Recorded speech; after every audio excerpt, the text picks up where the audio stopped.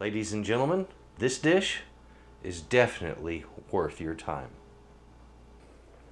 Good morning. Today I'm going to be making some Texas home-style pinto beans.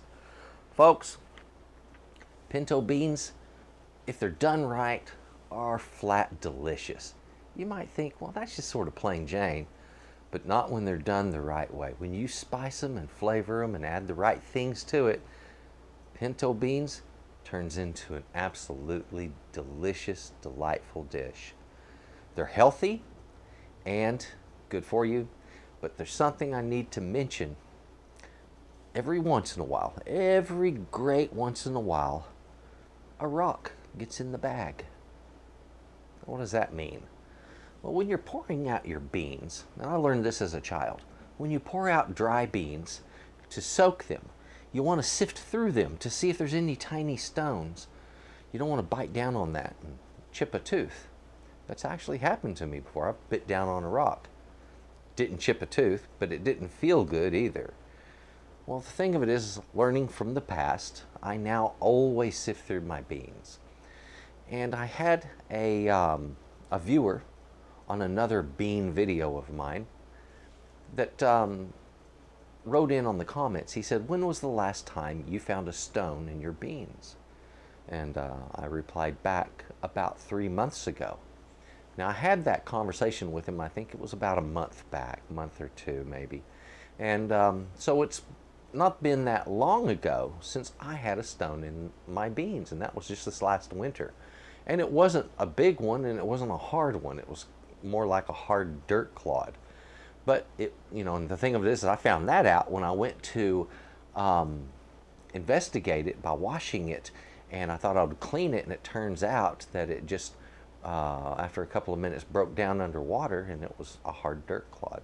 So I avoided having a little bit of mud in my beans, I guess you could say. Regardless, always check them, sift through the bottom. You might find something, and if so, just discard it. It doesn't take that long. I'm going to take you in the kitchen now. We're going to look at these ingredients, and I'm going to get busy cooking up some of the most delicious beans you're ever going to have the opportunity to eat. Folks, this is the way I've been eating beans since I was a boy. Mom made them this way, and I'm going to show you how to do it the same way. Come on, let's go. Now folks, today our ingredients are quite simple. I have some pinto beans. These have been soaking overnight. They came dry, and this makes a good recipe this way. The only way I know of doing this better is to get fresh pintos. Good luck with that. I used to grow them as a boy, but it's hard to find them fresh in the store. So get you a bag of dry pintos and let them soak for at least 12 hours. Now, we're also going to be using some onion. It doesn't matter what kind you use. It can be yellow or white or red or whatever. Just get you a medium onion. You're going to need some garlic. You're going to need some chilies. Now, it doesn't matter. On this, I want to use jalapeno. You can use poblano. You can use bell pepper if you want it really mild. You can use any kind of chili you want on this, folks. Just get some chilies for in there. We're also going to be using some bacon. Now, on that bacon, I'm going to be, just wonderful. You can use any kind of bacon you like. This is going to be, I think, this is applewood smoked. But you can use hickory smoked or plain uncured bacon, whatever you'd like, folks. We're also going to be using some bay leaf, cumin, and paprika in this dish. And folks, when you combine them the right way and cook them up the right way, it's just flat delicious. Now folks, after you have soaked beans overnight, don't cook them in that soaking water. You can, but you need to know the soaking water might increase flatulence in some people. I've never noticed a problem from it, and I have cooked up my beans in this water before, but other folks just insist that you should rinse them. So on this video, I'm going to do exactly that. Sometimes I do, sometimes I don't. Today I will. These get rinsed off in a colander, put with fresh water, and that way we can get our veggies in there and start cooking it all up together. All right down there. And I've got that some fresh water. I'll probably need to get more water in my pot. Now folks, it's time for me to work on the vegetables, and there's something I want to mention about all of this. When it comes to handling chilies, I recommend putting some gloves on. Makes a big difference. There we go. This just makes life a little easier. First of all, capsaicin, which is the hot stuff in this, that doesn't wash off the skin very easy. Even with soap, a lot of times the oil will remain behind. You think you've washed it off your hands, you go and scratch in a sensitive location, and suddenly that location is burning and you realized it didn't wash off as easily as you thought. Okay, so gloves prevents all of that. Isn't that nice?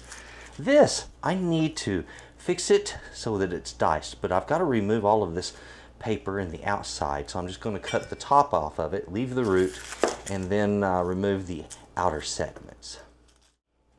Okay folks, now let's get this all cut up. I need to dice this onion, and I'm going to show you the best way I know of doing it. I picked a really wonky shaped onion to do this with too, so it's perfect for this lesson. I'm going to make a cut from the root straight down to the end that I already cut off. I've already removed the outer papers, so there we have it. There's a half of and another half. Sometimes in the middle of red onions, at the top of them, you'll see a little bit of the onion that's kind of dark. Don't let that bother you. There's nothing wrong with it. It's normal. Reds are kind of weird. All right. Now, when it comes to cutting an onion like this, you have the side here and here. We need to make a perfect die, so that means cutting 3 ways: this way, and this way. And that's what I'm going to do. Always cut away from you. When you're doing this, put them fingers together. Put them on top of that onion. All right. Then gently, very easily cut backward. Now, if it gets tight and your knife doesn't want to move, take the knife and release the friction on there by just twisting the knife. Boom. When you do that, it separates that blade from the onion. Okay, just a little twist like that. Okay, push it through a little more, twist. There we are. Now I'm going to do the other one the same way. We're going to get on with it. There we are. Lengthwise cuts. Boom.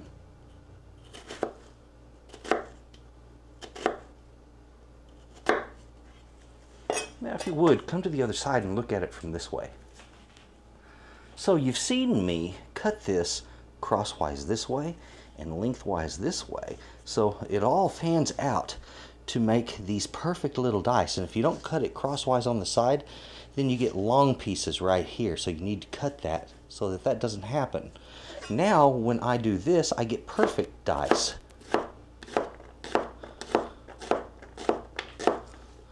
Isn't that easy? Look at this, folks. Look, it's all even. They're not weird or wonky or different shapes.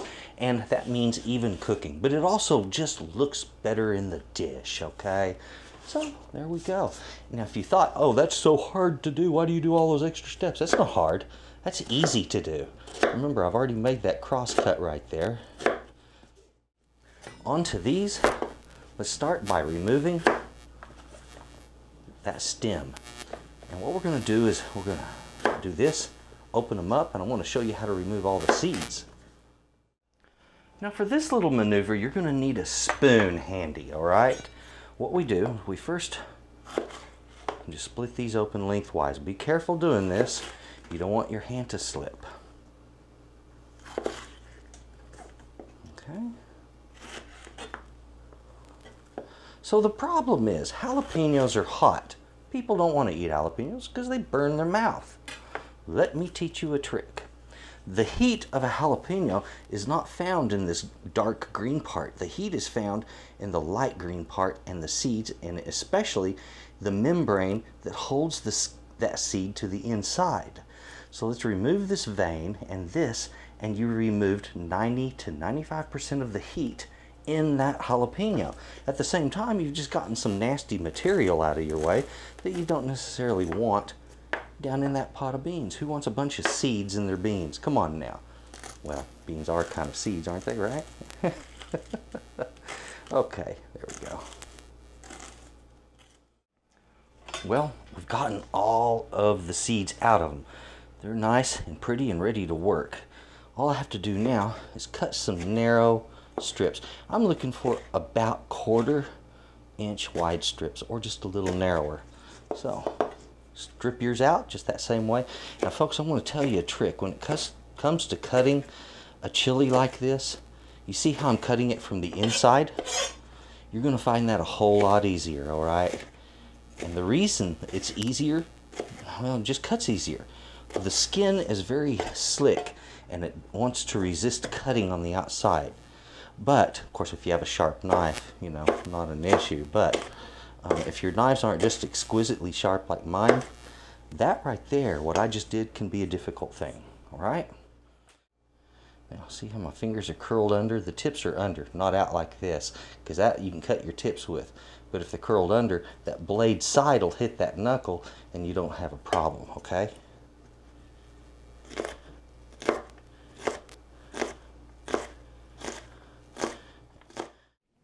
Okay, let's get into that garlic. Now, if you have a hard time breaking into a garlic clove, here's your trick. Push down. Okay, did you hear that crackling? Now try opening it. Looky there. And what that does is just pushing down gently kind of breaks it apart, opens it up some. Let me pick out a few of these cloves here. There we go. 4 little cloves. All right, now, when it comes to getting the paper off the garlic, let me show you a trick. Put the garlic between your thumb and first finger and gently twist. A couple times like that, and that paper breaks loose. And this was very fresh garlic, so that paper was attached quite well. Look at this. There it is. Now, clove comes out neat. And that didn't take any real work, you know, it's quick. This is an idea I came up with when I was a little kid, believe it or not. I tried doing this and I was like, hey, this works. And I stuck with it my whole life. Now to prep these to go in the dish is as simple as this. Simply cut the scab off of the end. I do that only because I don't like to see it in my dish. Maybe I'm a bit too picky, but I am that picky. So get rid of them. Now, these simply take and crush them. Take your edge, turn it down a little bit, and just push down like so. And that crushes that garlic clove. All right? All right, there we go. My garlic's ready to go in there. There we go. So, got the garlic in there. Our veggies are all diced up and in there. Let's turn our attention to getting the bacon cut up and down in there also. All right, so I have about 1 pound of bacon out here. I think this is thick sliced. And I got, I think, 7 slices of it. So, and the reason I'm not slicing it with it all stuck together is I don't want it cooking up that way. So I'm just separating it first and then getting it sliced out. Okay, there we go. Now I want to cut this into pieces that are going to be comfortable for me to eat in those beans. So about a 1/2 inch wide roughly. All right, now get this in my pot. I'll break that apart a little bit. Now folks, it's time to get this thing spiced up. I don't want to throw the spices on the bacon there because it'll just season my bacon. I don't need that, right?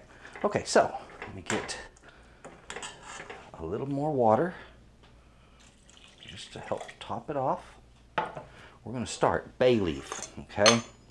If you pull out an itsy bitsy bay leaf, we'll use 2 of them, but that's a big one, so it's going to be more than enough. Bay is a wonderful flavor when it comes to beans, folks. It just works. Now that right there, we're going to be gentle with it. 1, look at that, 2. Do I want more than 2 teaspoons? If you want to do more, you go right ahead, but for me, I want 2. Paprika. And paprika is a mild spice. It's very good, and it really gives a lot of character to pintos. 1 tablespoon. Okay. Oops, we got a big old 2 tablespoons. And if it's not perfectly accurate, guess what? You won't be punished in life, okay? 3 tablespoons right there. Put the heat under it. Get those spices stirred in nice and pretty. And folks, you got a pot of delicious getting ready to happen right here. Oh yeah. Oh, folks, look at this beautiful pot of beans. That is gorgeous. Now, the colors, they are explosive right now. This is going to change a little bit. It's going to turn kind of brown in color. But I tell you what, the flavors, when you do your beans like this, you could put all of this goodie in here, those beans come out tasting absolutely wonderful. This is beans the best way you can make a pinto bean right there. Now, folks, a lot of people call this by different names. Some people say it's ranch style beans. Some will say that's cowboy beans. Some will say that's charro beans, which, by the way, cowboy beans. And, you know, the fact of the matter is this is just what we've been doing in Texas forever. And I grew up with, like I said, Mom was making beans like this a long time ago. When it comes to what you're putting down in there to that bacon, if you don't want to use the bacon, if you don't have bacon or whatever, think about this. This is a great time to use up old stuff. If you got some old ham, that old frozen ham from whenever, pull it out of the freezer, throw that thing down in there. Put some ham hocks in there. Be creative, but enjoy those beans because they are worth it. All right, turning on my heat, and I'm going to lower that flame to about a medium high. That way it's on the center of the pot and it'll get good heating. Alrighty, now I've got this covered. We've got our flame underneath it. The steam is just starting on this. Now when this comes to a full boil, what you want to do is lower the temperature to low, keep the lid on it, and let it simmer for 1 hour. I want to bring something up right now, and that is the use of salt. When it comes to cooking beans, this is one of the items you don't want salt anywhere near it until the end of cooking. And that's because beans, well, they don't tenderize the right way if there is sodium in that pot. So we want to keep the salt out of it until after the cooking. Cook it for 1 hour. When it comes to a simmer, or I should say to a boil, when you lower it to a simmer, start your clock and cook that for 1 hour. Then you can add salt to taste, okay? Check your beans at that point to see if they're tender enough. And if they're not, give a little more cooking time until they soften up to your desire, okay? This is delicious. We just got to give it time. And looky there, folks, up and boiling. So what I want to do is reduce my temperature to a low. All right, nice and low. When I cover it, it'll just keep simmering like that. Now, my timer, I want to cook this starting for 1 hour. There we go. So an hour from now, I'm going to check these beans. We're going to find out if they're tender enough, and if so, I'm going to enjoy me some beans. Now folks, the quantities of everything that we used today on that bacon go with at least a ½ pound. You can go up to a full pound. This is a 2-pound package, so half of this would be a full pound, or a quarter, you know, about a ½ pound is what's going to work well on those beans. So either way, go with a ½ to 1 pound of bacon, 1 medium onion, well, you can go 2 to 4 cloves of the garlic. I was about to say 2 to 3, depending on your taste in the garlic. Get some chilies in there, folks. Now you're going to want like 1 large bell pepper if you do bell, 1 large poblano if you do the poblanos. If you're just doing jalapeno, 5 medium ones, 4 or 5, that'll be just enough. Your paprika, 2 to 3 tablespoons of paprika. 2 to 3 teaspoons of the cumin. Be careful, that'll overwhelm a dish. Bay leaf, 1 of those bay leaves. If you're going to do a short cook with bay leaf, then you can use 2 of those, but don't leave them in there too long. Now folks, there is a wonderful recipe. Let's take a look at these beans.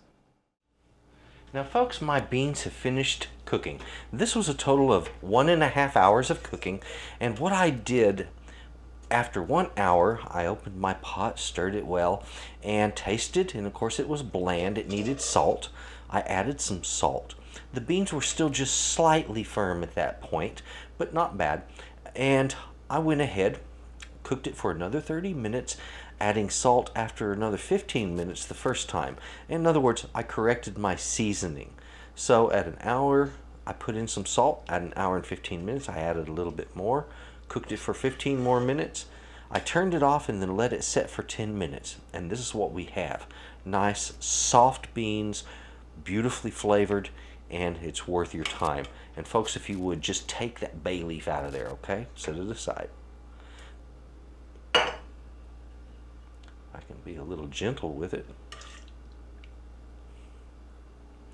And there we go, folks.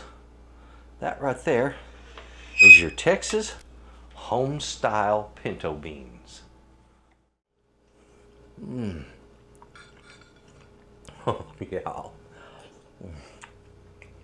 Good beans, let me tell you. It's definitely worth your time.